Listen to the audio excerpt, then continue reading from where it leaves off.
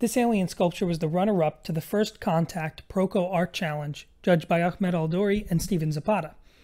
There were 3 characters to this concept piece, but the most important figure is the creature design of this alien.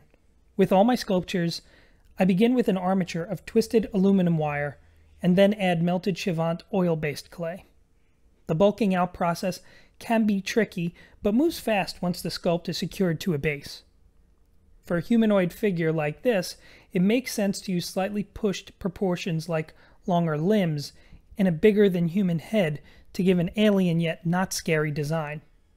Smaller design elements were cricket-like knees and eyes somewhat inspired by the movie E.T. Finally, in terms of expression, I really wanted this character to be full of wonder to meet some humans.